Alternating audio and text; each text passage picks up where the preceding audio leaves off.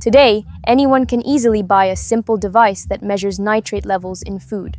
Actually, nitrates aren't as dangerous as people think. In general, consuming small amounts of foods containing nitrates is considered safe and shouldn't cause harm. Our body naturally gets rid of them, but consuming too much can be dangerous and harmful to your health if taken in excessive amounts. The limit is set at 60, but we measured a staggering 740, which is almost 12 times higher than the recommended amount. That's extremely high.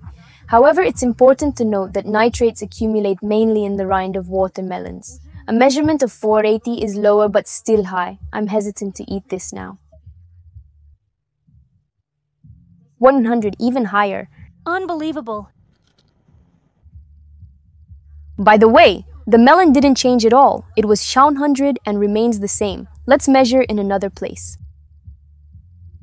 Unbelievable! No, it stays the same. Nitrates inside are as high as in the rind. I probably won't eat the melon, but I'll eat a little watermelon. I've decided to start eating melons and watermelons in September.